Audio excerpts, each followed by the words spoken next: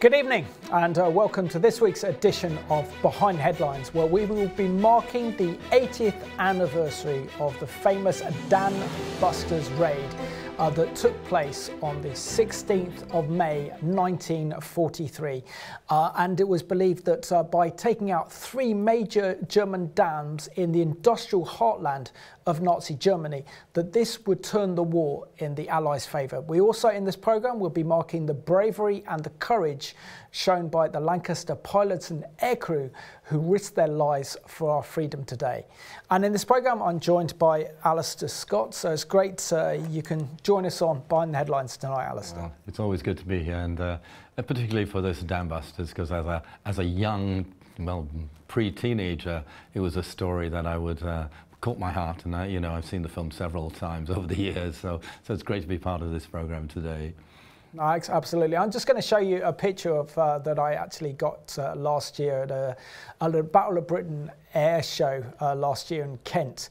And there we see the famous Lancaster Bombers flying over and actually bombing the German dams. And if you can see very faintly, you'll see lots of signatures, and these were the RAF airmen who were actually involved in that famous and legendary bombing of the German dams known as the Dambusters. So we'll start off this one. So this is the 80th anniversary of the Dambusters Raid, probably the most audacious raid during the whole of the Second World War, and the sheer bravery and courage and also the technical skill needed to carry out such an operation was incredible. So, but one of the big questions is always asked with Bomber Command when it comes to the bombing of Dresden and the policy by Bomber Harris to bomb Dresden and some of the big industrial cities in Germany to really drive Germany to its knees so that they would, so they couldn't continue the fight against us. Was it morally correct to actually target these three major dams in Germany, knowing that the loss of life would run into the thousands? Yeah, I mean, it's such a difficult question to answer in today's terms, but you've got to remember, as you just mentioned it, technology was so much behind where we are at the moment for precision bombings and so on. And you have to also think of the heart of the people. It wasn't in order to destroy lives. They were looking to bring the war to an end quickly, and they felt this was the only way. And I mean, when you think of the bouncing bomb, as they called it, it was an amazing invention, because there was nothing like it was ever even known. Of course you'd have submarines with the missiles and so on, torpedo attacks going on, but this was a bomb that was going to be dropped from the skies and was going to bounce and take out an industrial area which was actually used for production of weaponry and planes and even the ship's backup system. So it must have been the most difficult decision anyone had to make. But I always think, as God says, He looks at the heart. The heart was to bring everything to a close and to save life long term. And sure, there was a major cost of life at the time. And I think it's morally easy, 80 years on, to look back on the 16th and the 17th of May 1943 and said that it was actually wrong to actually target these dams, primarily because we were in a total war. It was a war of survival, that the Americans had just really started to share the kind of bombing raids over Germany to try and bomb Germany into submission. We know that they've been bombing London and Manchester and Birmingham, other major British cities, including Glasgow as well, from after the Battle of Britain in September of 1940, causing absolute carnage and mayhem. And also the fact that this was a total war, that if we lost this war, we would have been taken over by Nazi Germany. Who would have known what would have happened to our Jewish community here, probably rounded up and sent to the gas chambers. We would have lost our democracy, we would have lost our freedom and our liberty, and we would be under a totalitarian Nazi regime. And so therefore any effort to actually bring the war to an end is, in my opinion, kind of morally justified, because it was a war of survival. this wasn't a war of choosing. We had no other choice but to fight this one. So just a reminder of this historic occasion. So on the night of the 16th of May, going into the 17th of May 1943, Lancaster Bombers belonging to RAF Squadron 617 Bomber Command carried out the audacious raid to take out 3 dams in the Ruhr Valley in the industrial heartland of the Nazi war machine, the most highly defended area within Germany. The idea was to take out the Nazi war machine either by submission or destruction, and the Lancaster bomber was critical to this objective by Bomber Command. These dams were highly protected by anti-aircraft guns and torpedo nets to stop underwater attacks. The British had developed a secret weapon designed by Barnes Wallis, the bouncing bomb. We'll also be discussing the huge moral dilemma of the bombing the dams that would have killed thousands of ordinary people, and we'll reflect on the ingenuity of developing the bouncing bomb to the sheer bravery and skill of the pilots of the Lancaster Bombers who carried out the Dambusters Raid. Do you want to share with us a little bit, Alistair, about the operation, because this was called Operation Chastise? Yeah, I mean, it was an amazing time, and as you were just talking about, you know, this was in 1943. The war had already been going on for 3 years, and they were the war machine was really going through Europe. We were kind of slightly away from it, but we were being bombed in this nation too. But yeah, Operation Chastise. The mission to bomb the German dams was top secret, so the squadron was originally called Squadron X, before it was renamed 617 Squadron, and I think we all remember that name and number.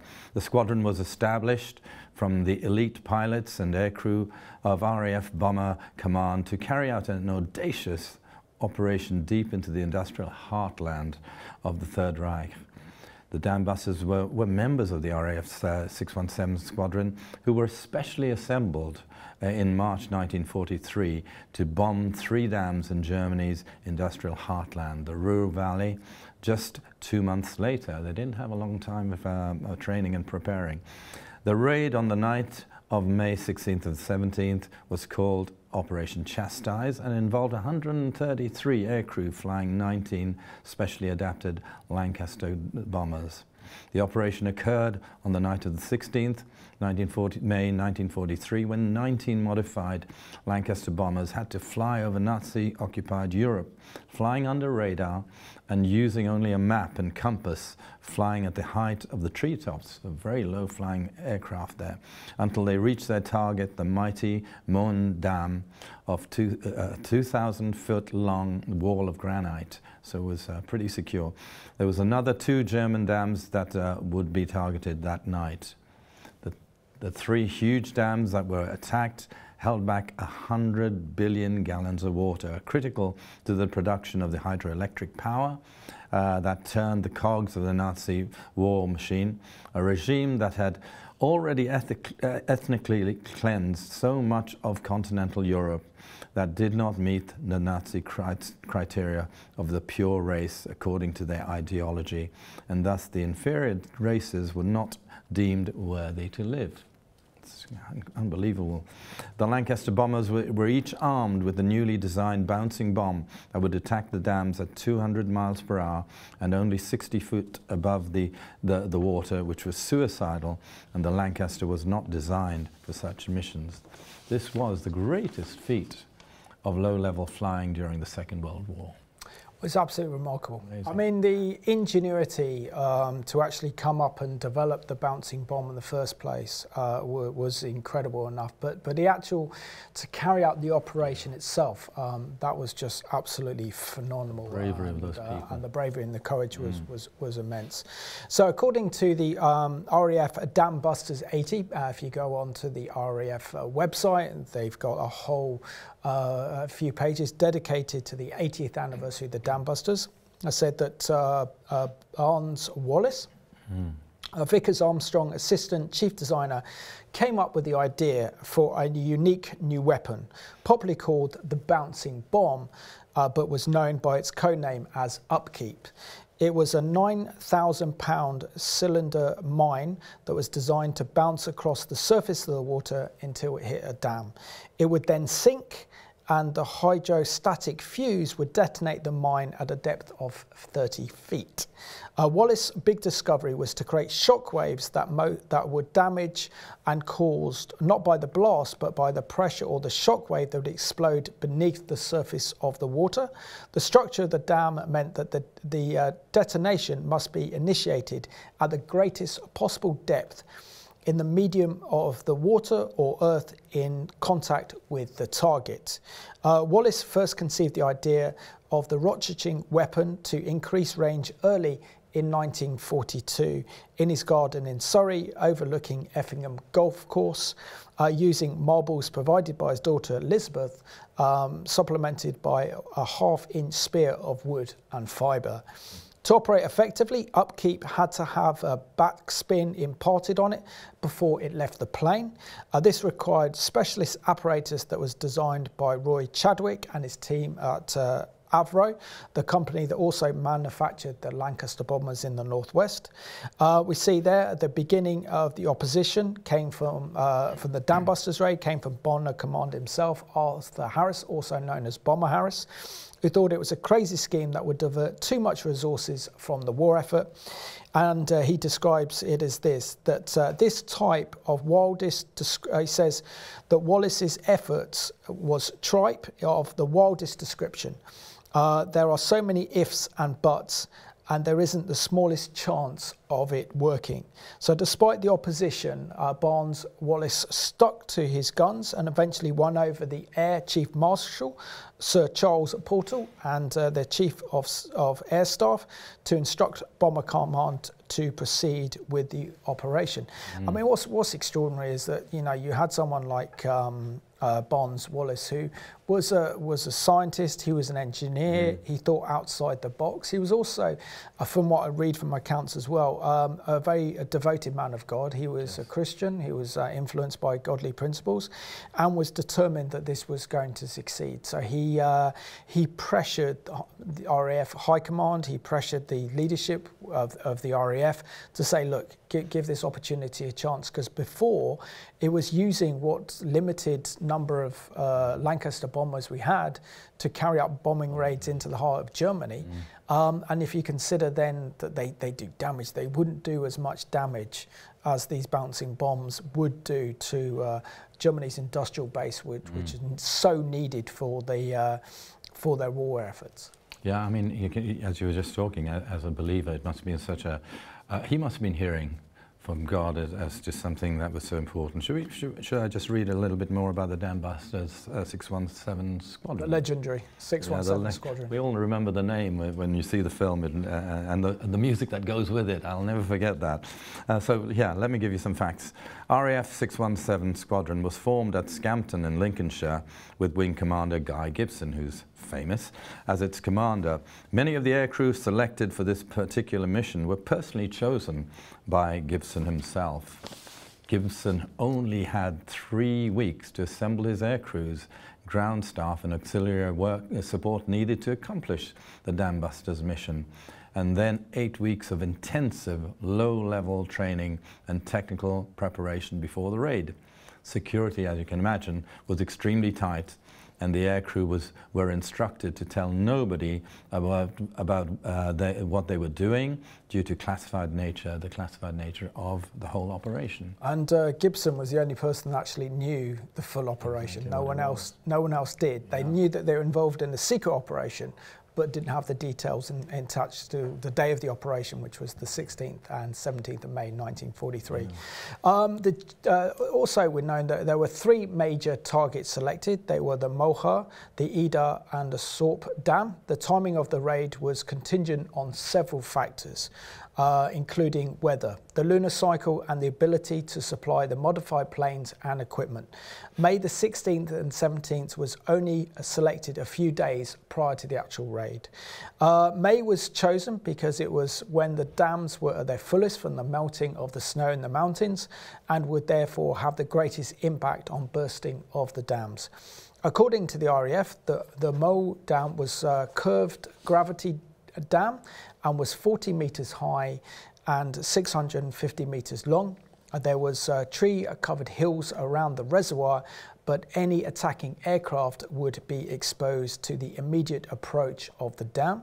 The Eder Dam was a similar construction, but was even more challenging target as it was the winding reservoir bordered by steep hills, and the only approach of the Lancaster Bombers could be from the north. And the Scorp Dam was a different construction and had the watertight concrete core of 10 metres wide at the end of the reservoir, and the land rose steeply, and there was a church spire in the path of the attacking aircraft.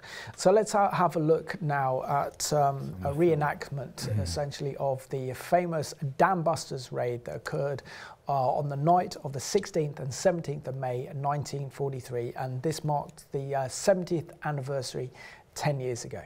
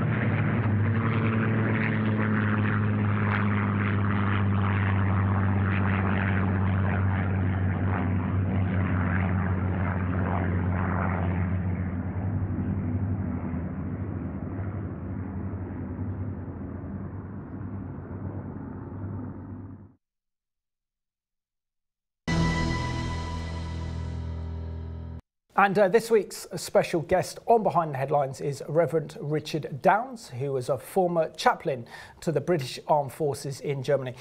Richard, it's an absolute pleasure that you can join us on Behind the Headlines, particularly coming from Germany. Can you share with us the role that you've played in being a chaplain to our armed forces, particularly those who are serving out in Germany? Yeah, certainly. Well, hello everyone, and it's a great pleasure to be on this show. I'm a retired Army chaplain. I served in the Army as a chaplain for 25 years, although my faith came alive as a soldier sometime before that. So I was a soldier for 10 years, then trained for the ministry, 6 years as a civilian, and then back into the Army. And so my total Army service is 35 years. So it's been my life, really. And I love soldiers. My duties have taken me to a variety of places, both in wartime and peace. So I've served in both Afghanistan, Iraq, Kosovo, 3 tours of Northern Ireland.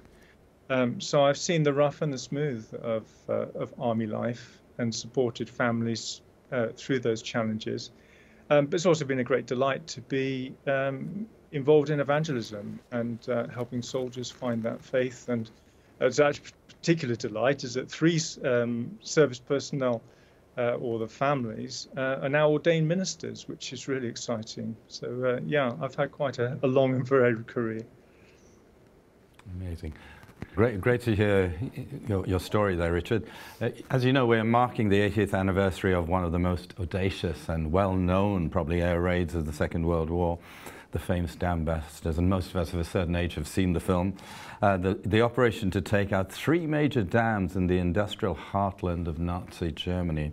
What are your thoughts, Richard, on the Dambusters Raid and why it has captured the heart and the imagination of the British public for 80 years? It was an extraordinary, brave and audacious piece of military heroism, I would say.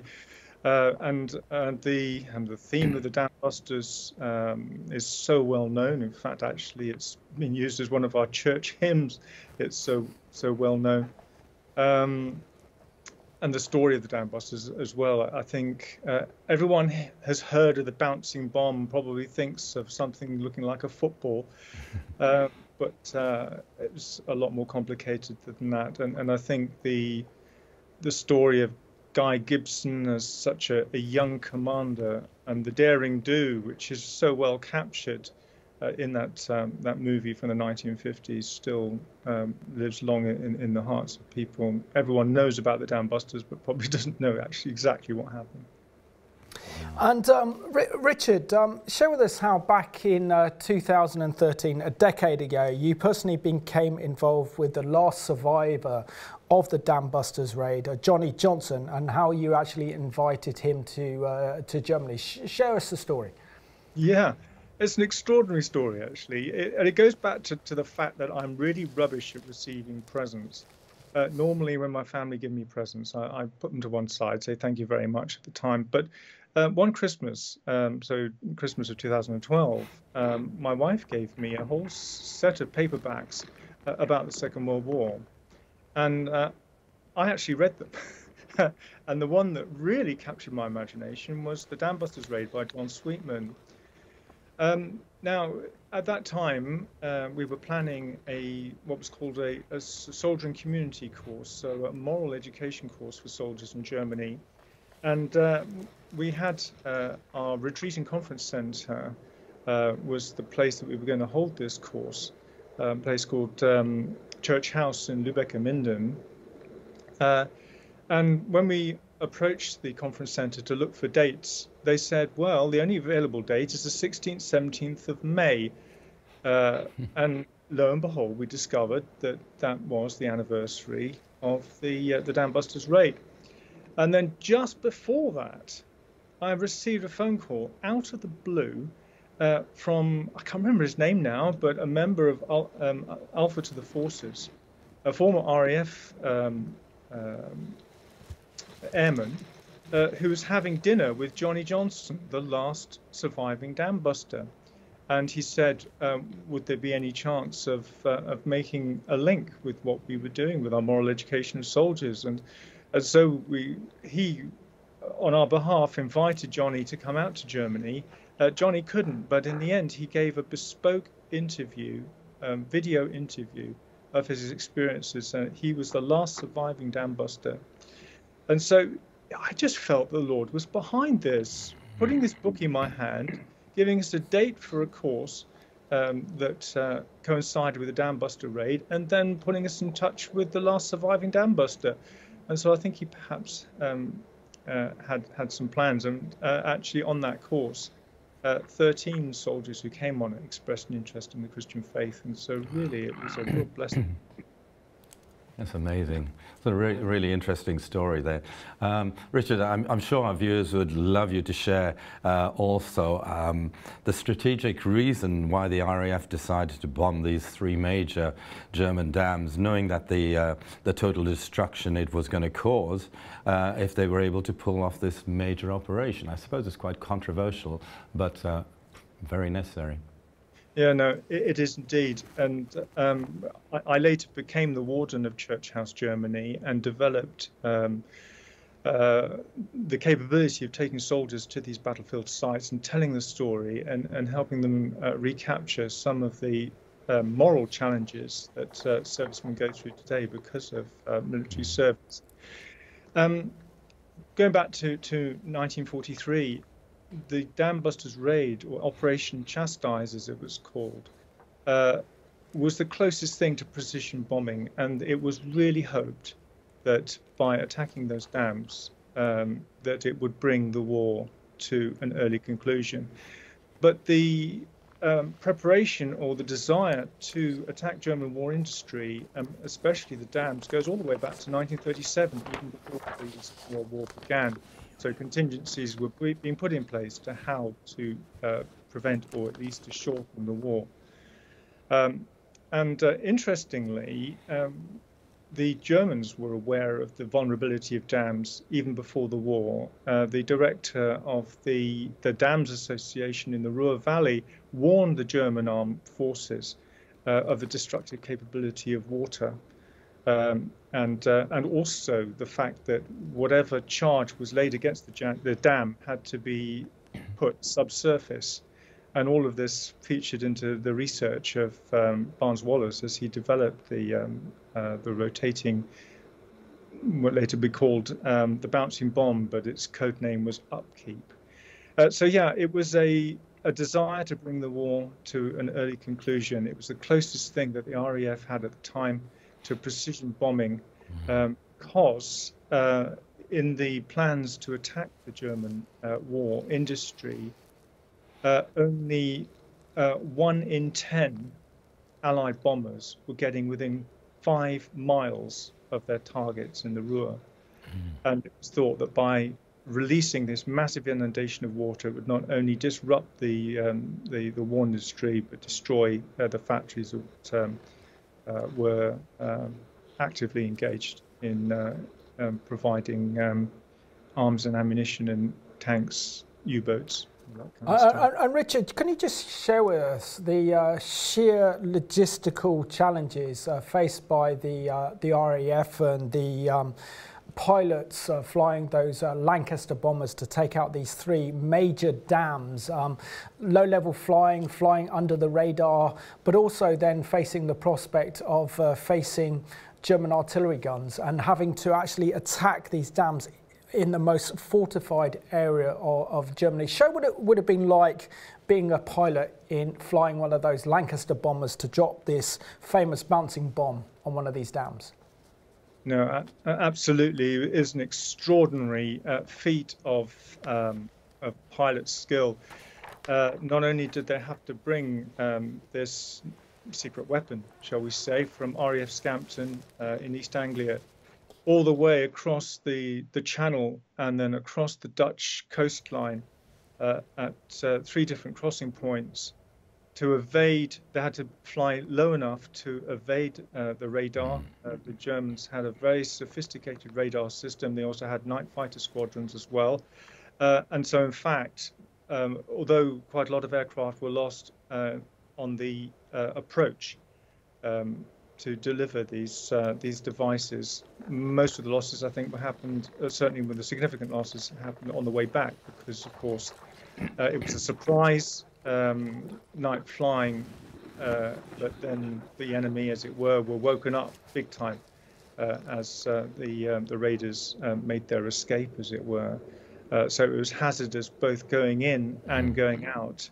Some of the aircraft were lost because of low flying. One of the aircraft discharged its Upkeep bouncing bomb just off the Dutch coast because it was flying too low. Another aircraft hit low power lines just to show how low they were flying.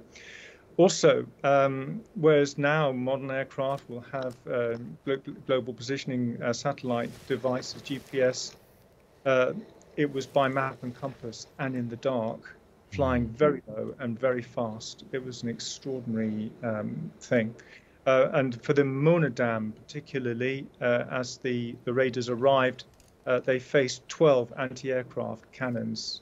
The Audacious was defended by 1 sentry with a rifle, but the Monazet was something different. And it was at the Monazet that Guy Gibson won his VC, because he personally flew his aircraft in as a decoy directly into enemy fire to try and distract from the aircrafts coming behind him. It was extraordinary bravery. Amazing. Such an amazing story, isn't it? And I mean, we tend to affect, you know, the technology at the time was so much more, less sophisticated than we have today. But Richard, maybe you can share with us again and the viewers something of the total damage that was caused by these bouncing bombs that breached those dams. Yeah. There were an awful lot more than 3 dams on Bomber Command's target list. They were known as the last resort dams. The 3 major ones, though, X, Y, and Z, was the Mona Dam, the Eder Dam, and the Sorpe Dam. The Eder Dam and the Mona Dam were what are called gravity dams, which is a dam which holds, by its sheer weight, it's sort of triangular in shape, if you like, in cross-section, and holds the weight of the dam to the valley floor and makes the seal that way. Whereas the Sorpe Dam was an earth dam, which was, if you like, a brick wall with banks either side of it, and a much harder target, if you like, to damage. And in fact, the Sorpe Dam only received a crack on its crest and didn't breach, whereas the Eder and the Mona were breached. As a result of the upkeep devices, certainly the Mona Dam released a 10-meter high wave of water, which then rushed down the valley. Very sadly, the first casualties of the Mona Dam breach were slave labor concentration camp victims who were there working on the dam. The hydroelectric capabilities of the dam. They were in tentative or temporary accommodation below the dam, and they were the first to be killed. But a huge amount of destruction ensued with this wall of water. The Eder Dam released a 12-meter high wave, and the flow as a result of the Eder Dam breach carried on for at least 48 hours. The River Rhine rose 4 meters above its normal height. And interestingly, even though some people criticized the Dambusters, saying that it was a waste of time or it was a sort of a white elephant, as it were, a lot of the factories, munition factories, U-boat parts factories that were destroyed in the raid were on Bomber Command's target list anyway. Yeah, and Richard, finally, looking back at the historic and audacious Dambusters Raid 80 years ago, can you share with us, was it morally right to have actually bombed the dams, knowing the thousands of lives that bombing these dams would actually cause on innocent civilians caught up in the war? It is a very difficult moral question, particularly today with the laws of international armed conflict. To attack dams of that nature is illegal now because it's recognized that these are essential to the infrastructure of a civil community. And now our armed forces have precision weapons that would deal with the arms industry without the necessity of that. But at the time, there was no alternative. As I said, the bomber crews were getting within only 5 miles of their target, and the huge amount of loss of bomber crews. Also, you have to remember that it was total war, where the whole country is mobilized together with its industry for the war effort. And to a certain extent, when it is total war, gloves are off. There's no such thing as a clean, tidy war. We try to encourage our soldiers towards the laws of armed conflict and also just war, just in bello, so justice in war. But it was regarded as the closest thing to strategic, to targeted strategic bombing. Richard, we just want to thank you so much for joining us from Germany today, and you're really quite an expert on the Dambusters, so we really appreciate your insight, your expertise, and thank you so much for joining us. And for our viewers, we really do need to keep in prayer our armed forces that are putting their lives on the line for our freedom and for our security. Great interview with Richard. And yes, as we've just heard from Simon, it's such an important thing for us to be constantly, as believers, praying for our nation and praying for those brave people and giving thanks to God for those brave people who risked their lives and gave their lives. A lot of them, you know, the numbers, as we heard just now, the numbers that didn't make it back, the casualties and deaths and so on. But it's so important for us to, I mean, most of us have seen the film and seen the clips that we've just been watching. Will remember the aircraft. They're well known. Any fly past that we've been on recently, you'd have seen the Lancaster Bombers as part of them. So I'm just going to read a little bit more about the Lancaster bomber. The Avro Lancaster is the most famous and successful RAF heavy bombers of the Second World War, and today there are only 2 airworthy Lancasters in the world of the 7,377 that were built. That's amazing. So only 2 flying, which is incredible. Yeah. And a couple of years ago, where I live, I was taking my dog out, and suddenly this Lancaster bomber flew over. It was just breathtaking.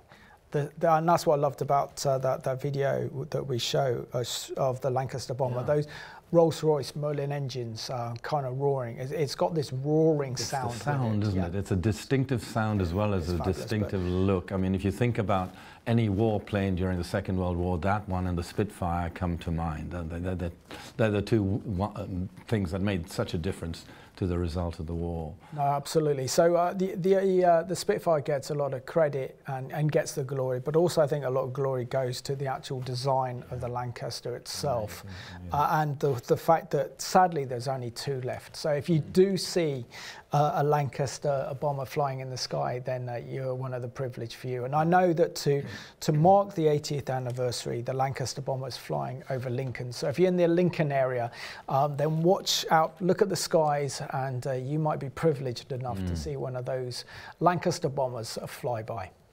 Yeah, yeah. So shall I read some more? Since 1942, the Avro Lancaster bomber was the main heavy bomber deployed by the RAF Bomber Command to take the war, the heartland of Nazi Germany. It resulted from a design work undertaken by Roy Chadwick and his Avro team to overcome the problems experienced with the twin-engined Manchester bomber. The prototype made its first flight in January 1941, an impressive performance and an excellent flying characteristics. It soon established its superiority over the other Allied 4-engine bombers operating in Europe. The industrial and military organization needed to build and operate the Lancaster was huge. 6 major companies built 7,377 aircraft at 10 different factories on 2 continents. At the height of production, over 1,100,000 men and women were employed, working for over 920 companies. More service personnel were involved in flying and maintaining it than any other British aircraft in history. The Lancaster's operational career is littered with impressive statistics. Some are set out below, but it's worth remembering that the average age of the 7-man crew was only 22 years. The aircrew endured danger and discomfort, and many showed great courage. I would say all showed great courage in continuing to fly, knowing the odds against survival were high. Bomber Command suffered the highest casualty rate of any branch of the British services in World War II. On average, Lancasters completed 21 missions before being lost. The Lancaster first flew in January 1941 and entered production in early 1942. It entered combat in April of that same year. A mid-wing design with a twin tail, the Lancaster was powered by 4 1,460 horsepower Rolls-Royce Merlin engines, had a wingspan of 31 meters and was 21 meters long. It was operated by a basic crew of 7, including the pilot, the co-pilot, bombardier, navigator, radio man and gunners. It could reach a maximum speed of 280 miles per hour and a ceiling of 7,500 meters, and it could carry 16,350 kilogram bomb load to a range of 1,660 miles at 200 miles per hour. Almost all of the 7,377 Lancasters produced during the war were committed to the nighttime strategic bombing of German cities. For these missions, the plane's spacious bomb bays typically carried a mixed load of high explosive bombs. The Lancaster Bombers played a major role in the preparations for D-Day, June 6, 1944, conducting accurate attacks on bridges, rail yards and other transportation targets. I mean, they were quite incredible, because what they're finding out is that the previous, we had the Halifax, was one of the bombers, the Manchester bomber as well, only had 2 engines, and so therefore they couldn't really take the fight to Germany, and this is why they developed the Lancaster bomber with those 4 Merlin engines, so it was strong enough, had the capabilities to actually fly to Germany and back again. Of course, also in 1943 we saw the magnificent American B-17 Flying Fortresses as well, carrying out operations into Germany. But the problem they had, and the same with the Lancaster bomber, is that there weren't fighters to protect them.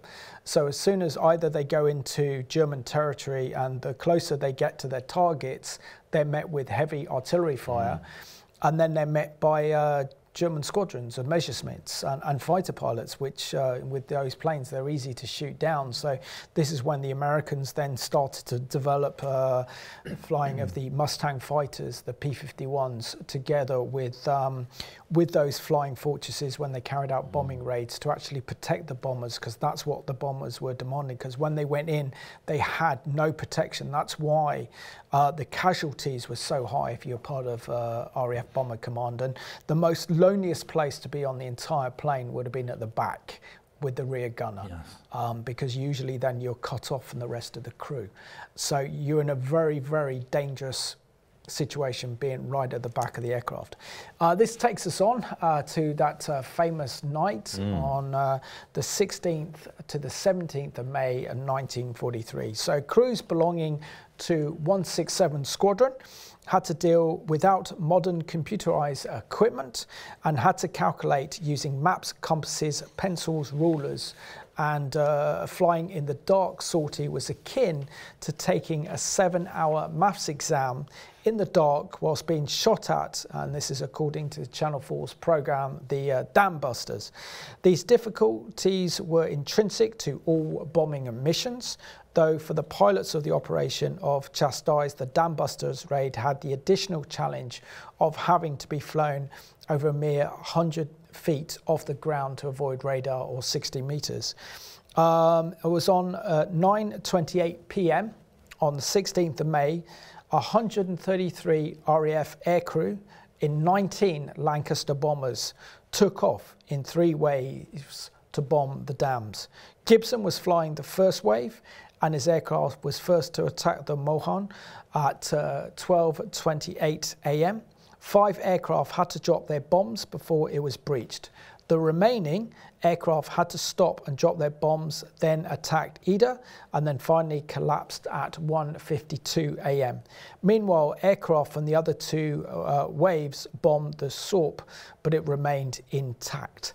I mean, it's incredible. I mean, to actually fly those, Alistair, those Lancaster bombs at 60 metres just above treetop level to avoid radar, knowing that you've got these sophisticated weapons, you don't know what opposition you're going to meet when you actually get there. So they had to fly into the most heavily defended part of Germany, which was its industrial heartland in the Ruhr Valley, to take out these dams to actually destroy the Germans' ability for its heavy industry to carry on the Nazi war effort. And it was believed that if they could carry out this attack, then this would bring the war to a swifter end. I mean, the bravery of it all, and something you just touched on, what you were reading and saying there, once they had even delivered the bombs, they had to get back. And I mean, they were at the limit of their range in some ways, and being such large targets, they were slower than the flights that the Germans would send up to take them out. So they were having, again, to escape from those who were determined to knock them down. There were anti-aircraft guns going all over the place. It's just an incredible story, really, to even begin to think about. But I mean, something Richard just talked about earlier in the interview about the damage that was done to the German dams. So let's just reiterate some of the things that he kind of mentioned there. And this is Richard's own research. So we thank Richard for his own research. He's done thoroughly into the Dambusters Raid. Amazing guy to listen to and to talk to, and the research. He really is an expert. According to his own research, German records showed the damage done by the attack on the Möhne Dam. The breach was 76 meters wide and 22 meters deep. A 20-ton turbine was carried 100 meters downstream. 116 million cubic meters of water gushed out over 12 hours, causing a wave about 10 meters high. I think he mentioned this. Bridges and buildings were destroyed in the valley floor up to 31 miles and 41 miles away, respectively. 91 miles downstream, the Rhine rose to 4 meters above its normal height. 12 factories in Neheim involved in armaments production, aircraft parts and U-boats were destroyed. Pumping stations put out of action, causing major towns like Hamm, Hagen, Bochum and Dortmund to be without drinking water. What was the flow of water post-breach at the Möhne? 8,800 cubic meters of water per second, slowing to 2,000 by 6 a.m., 1,000 by 9 a.m., and virtually a virtual halt by midday. How many civilians and military helpers were diverted from normal duties to aid the flood victims in Neheim and Vickerd alone? Over 2,000. What were the official casualty figures from the Möhne breach? 1,294 casualties, 476 Germans dead, 69 missing, 593 foreigners dead, 156 missing, 92 houses destroyed, 971 houses and 32 farms damaged, 11 factories destroyed, 114 factories damaged, 2,822 hectares of farmland rendered useless, and a further 1,221 damaged, 6,316 farm animals killed, 25 roads and rail bridges destroyed, and 21 rail bridges damaged. Which is incredible.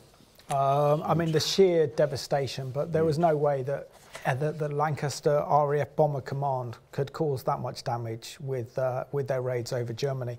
The German authorities reacted to this crisis caused by Operation Chastise, and only 48 hours after the raid, Hitler had authorised 7,000 workers to help clear up the debris, with a further 20,000 diverted from the construction work on the Atlantic Wall. Goebbels exploited the situation by claiming the idea of the attack had been given to the RAF by a German Jewish refugee, and the notion spread by an English and Swedish newspaper. How quickly did the Germans repair the dam after its damage? The water supply to Dortmund was restored to 80% in just 3 days. The North coal fields were repaired by the 2nd and the 23rd of August 1943, and by the 23rd of September 1943 and the 14th of August 1943, respectively, the breaches to the Mohan and Ida dams respectively were prepared. Steel production in the Ruhr Valley was actually higher in 1943 than in previous year by 2.5 million tonnes. The countermeasures did, obviously we see there that this is how they responded so the dams wouldn't be attacked in the future. The Germans installed a limit to depth of the Mohan reservoir by 211 metres, 36 torpedo nets, 6 buoys, wooden deflectors, special flight defences, an aerial wire apron, anti-bomb and rocket netting, searchlights, balloons and smokescreen generators at Mohan. And the net cost in terms of manpower for the Germans in defending the dams was all 10,000 regular troops, in addition to a reserve unit was deployed just to protect the dams, effectively denying the Germans an entire division worth of manpower. And as we come to the end of the programme, I think it's also important that we acknowledge really the human cost in this one. Now, it's important to know that Les Knight was a 22-year-old bomber who flew with the Dambusters, and Wallis Barnes was 52-year-old engineer and designed and developed the bouncing bomb. But both these men had something in common, that they believed in Jesus Christ as their Lord and Saviour. That must have been such a difficult decision for them to make, and as you say, we're looking at the moral dilemma of it, but it was always the plan to bring things to an end, and the war machine was moving so fast at that time. So let me read a little bit more on this. So Barnes Wallis and Les Knight would play such crucial roles in the mission that would result in such a catastrophic loss of life. How could they do that knowing that they were committed, Bible-believing Christians? Barnes Wallis himself, that's a question that we've kind of covered already. Barnes Wallis himself shed some light on this huge moral dilemma facing himself and RAF Bombers command when he said the greatest war crime would be to allow the war to continue any longer than is absolutely necessary. Great truth there. Absolutely. Les Knight was awarded the Distinguished Service Medal for his part in the Dams raid. Within weeks, he was at the controls of 617 Lancaster for the final time during the ill-fated raid on the Dortmund-Ems Canal. Over half the planes and their crews would not return. Les Knight was was among them. All four of his Lancaster Merlin engines having burst into flames over Holland. Which is sad, and also shares as well. This is what his wireless said at his funeral. His wireless operator delivered a gut-wrenching message to Les Knight's funeral. He said, he kept that damaged aircraft flying straight and level. He said, allowing us, his crew, to parachute out and live. But in doing so, he gave his life for us. And it reminds us of the words of Jesus himself, that no greater love has no one than the one who lays down his life for his friends. And I think that's a very good way to kind of sum up the programme. And particularly, it's so important that 80 years on, we honour RAF Bomber Command, we honour the RAF aircrew and pilots who flew in those dangerous and audacious raids over Germany, particularly the Dambusters Raid, which we all know because it's legendary, made famous through the film, the Dambusters film that came out in 1955 in black and white. But it also shows really the Lord's kind of protection in this one. This was a total war. And, you know, we see there with, for example, Barnes Wallis himself wanted to bring this war to a quicker end, to end the number of unnecessary casualties. And also then, as we know, later on during the course of the war, the Nazis were committing genocide on an industrial scale against the Jewish people. They wanted to turn Europe into a kind of pagan, occultic empire, as was motivated by the SS. And what we were dealing with at the time was absolutely pure evil. Within the Nazi ideology, the Nazis' actions and their regime, which they had to be brought to their knees in submission. And the Dambusters Raid did something to do that. I mean, I was just thinking it's also important that we underline the fact that these guys, the age of these pilots and the crew, 22 years old. I mean, most of us we're not even mature enough, and they are going out knowing that they're likely not to make it back, you know, just because of the ratio of deaths on those air raids was so high that you're likely to die. And yet they were willing to do that, lay down their lives, as we use that wonderful scripture, Jesus was willing to lay down his life, and they were willing to do that. And that wonderful story about Les, the pilot, who kept the flight going so that his crew could jump out with the parachutes and be safe.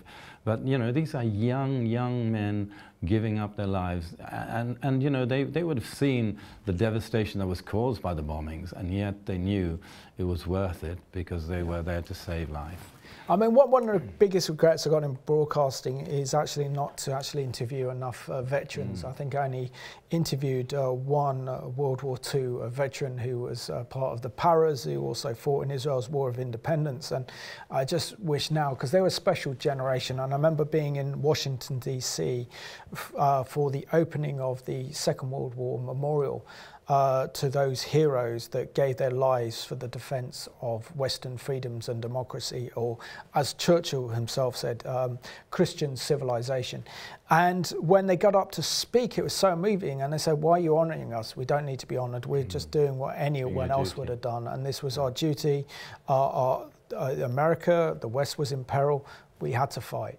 And that shows something about the humility of that very, very special generation, that World War II generation, that we need to honour, and we can learn so much about them today. It's absolutely right, and it's so important to do what we're doing with this programme. People will be very blessed, I'm sure, by watching this. And I want to thank you all for watching tonight's programme as we mark the 80th anniversary of the famous Dambusters Raid. Now, on the 16th to the 17th of May, please use this as an opportunity to pray for our armed forces, particularly those Christians who are serving in the RAF and the Royal Navy, and also in the Army. And we also want to pay a special tribute to the bravery and courage shown by RAF Bomber Command, the pilots and the aircrew who took part in that audacious raid over 80 years ago to give us the freedoms that we have today.